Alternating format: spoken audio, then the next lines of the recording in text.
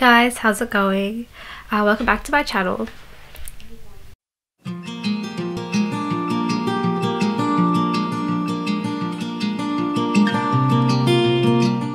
So as you can tell by the title of the video, we'll be looking at femininity in fashion, really inspired by the film Pretty Woman. If you look at the film throughout from beginning to end, it's a really versatile style and way in which how femininity can be appeared in fashion. Many of the outfits created for the film was actually created by costume designer Marilyn Vance. A lot of the outfits throughout the film were actually created by scratch, incorporating fabrics that she found through thrifted fabric stores as well as pieces that she owned herself. With the first piece that we see throughout the film, which is the dress with the ring, so the two-piece. I like to call this piece her uniform, as we see her multiple times wearing this in a particular scenes in that particular setting. Fun fact is that bottom blue tie-dyed piece was actually a swimsuit material that Marilyn had owned, and she used it as the bottoms of the dress. The ring that you see is a piece of jewelry that she actually connected the top and bottom half of the dress, and it's actually seen at the back. She just had to have a coherent for the dress to work, which is really interesting. Originally, the director actually wanted Vivian to wear a motorcycle jacket borrowed from a boyfriend type look, but Marilyn worked a way around this and was able to create a long coat, so it still had that borrowed from your boyfriend vibe, but not entirely a leather jacket. It still worked. And the Greek fisherman's cap is actually straight off from Marilyn's head on set. They just popped it off from her, put it straight into Julia, and was like, yep, that looks great, let's just go. So the timing of the film is actually quite interesting if you look at it, because this film came out in 1990. We were really shifting away from the broad shoulders of the 80s and moving more towards the 90s. So it's really interesting. You could see the dresses and the silhouette that Vivian wears throughout the film. You can totally see the shift from the 80s to the 90s. So that's a very key thing to keep in mind. A good example is the white dress that we see Vivian in with the white button-up dress. You can see bits and pieces of the 80s throughout the film because it was filmed in 1989, but the white dress still has some broad shoulders and a lift to it, but the 90s aspect of that dress is it's a form-fitted dress and the button-up as well. It's just a new kind of style to femininity, a new kind of era to femininity, and it's really interesting, that dress to look at. In the 80s, it was all about the broad shoulders. The broad shoulders was to highlight, you know, women in the office, about being confident and strong, and there was that power lift whilst wearing the padded shoulders. And with the 90s twist to it, the padded shoulders and the white dress still shows that sense of power and authority and strength, but the form-fitted aspect of the dress really gives it a sense of sensuality and a sexy flair, you can say, but it really is about highlighting the delicate side, I guess, of femininity, but still in a strong and direct manner.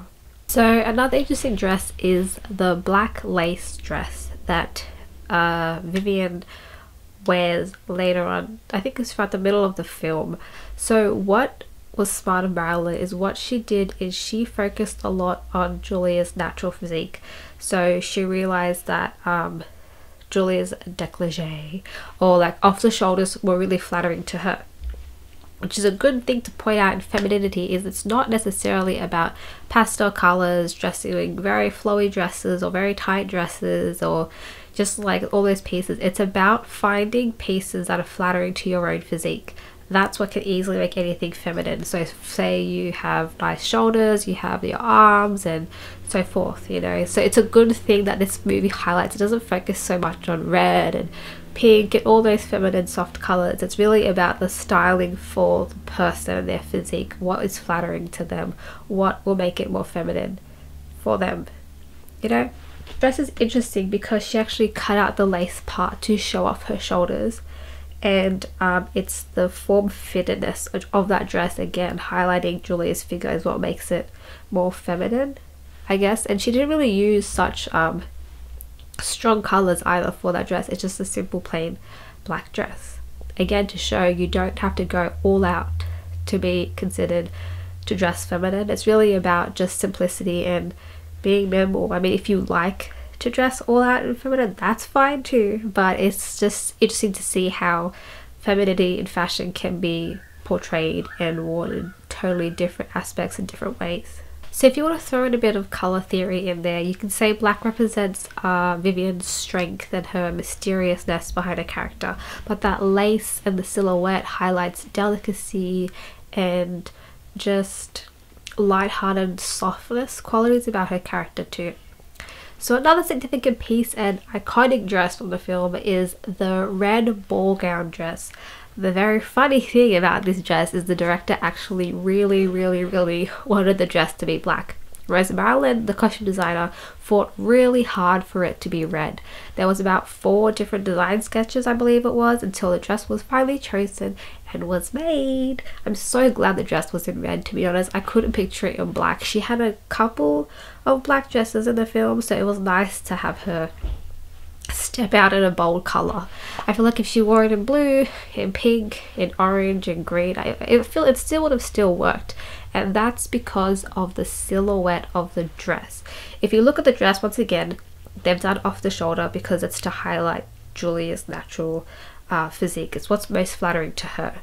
And if you look at the silhouette of the dress, it actually kind of reflects back to ball gowns, some from the 1940s and even the Edwardian era. If you look at how it was all about a slim waist and had some volume behind, I feel like that's where she was kind of getting the idea from. Well, that's what I could see from it anyway. So taking inspiration from the past and looking at feminine dresses and styles and qualities from the past and incorporating that in a modern way really was the smart thing that Marilyn did.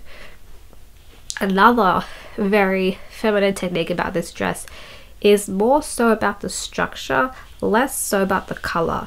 If you look at the neckline, it's actually quite strongly cut. It's very fine. There's not that many embellishments. There's not that many extra details. It's just a straight up sweetheart off the shoulder neckline. And if you look at the detailing at the front too, there's a bit of drapeness that comes from the center of the dress. That drapeness adds delicacy. So the color is strong and fiery and highlighting Vivian's feisty character and personality, but that delicacy in the neckline and the draping of the dress really adds that feminine qualities to it. And it's not something that's so obvious either. It's a very simple thing as draping, which can be seen in 1940s formal dresses too, and ball gown dresses if you look back at that era. It's really about the silhouette and that drapeness and the slight volume around the waistline, which you can see from that dress. Another little cherry on top, I think, which made it more feminine was definitely the gloves. Gloves are a very long history in society and most oftenly seen by men and women, but the long obviously by women. So something as simple as that as well really tapped into the feminine side of Julie's sorry, I keep saying Julie, of Vivian's character, and really showcases that feminine quality of her character, but in a not so obvious way. Like, it's a simple white glove that just sits against this lovely red dress with little details such as a sweetheart neckline, which is already a delicate feminine neckline, and the draping at the front of the dress, which is a very delicate quality and skill as well to have. So just those little things that weren't so obvious but very simplistic and minimal still really showed how femininity can be portrayed in fashion and in film. And lastly, not so obvious piece of the film, which I actually really liked, it was the last outfit that Vivian wears when she's wearing a white t-shirt with tucked into some jeans and just a blazer. Simple as that, t-shirt, jeans and blazer.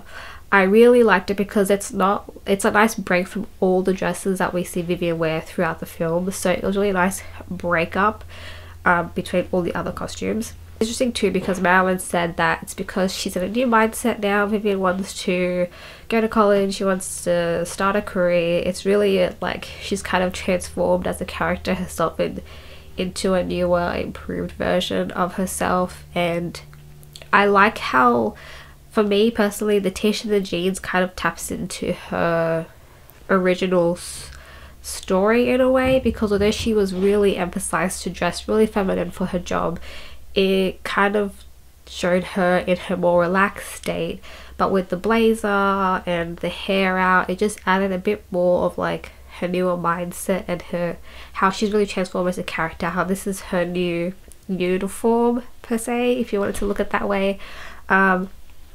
Again, also to show that you don't have to wear a dress to be perceived feminine. She literally wears a white t-shirt tucked in with some jeans, and straight away just doing that really highlights the waistline, again highlighting her natural physique, and makes the whole look overall more feminine. Of course with her hair out too, and with the blazer still makes it a bit more feminine, you know. So it still sort of works. You don't have to wear a dress or a skirt to consider femininity in fashion. She's just wearing jeans and a t-shirt and a blazer. The blazer and the jeans definitely make it really like edgy and kind of cool, but tucking it in, how she styled it, brings attention to her waist.